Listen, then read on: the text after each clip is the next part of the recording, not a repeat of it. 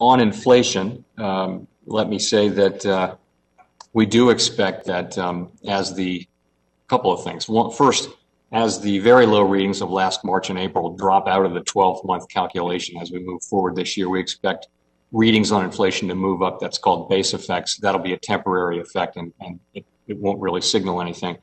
More importantly, though, with all the factors we've been discussing, you could see spending pick up pretty substantially in the second half of the year. And that would be a good thing, of course, but it could also put upward pressure on prices.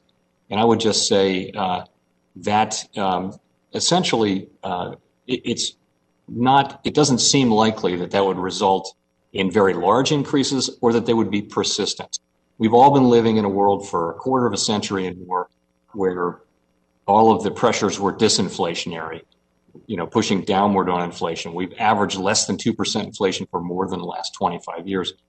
Inflation dynamics do change over time, but they don't change on a dime. And so we don't really see how a burst of fiscal support or spending that doesn't last for many years would actually change those inflation dynamics. I will also say there's forecasters need to be humble and have a great deal to be humble about, frankly. But so if it does turn out that unwanted inflation pressures arise and they're persistent, then we have the tools to deal with that, and we will.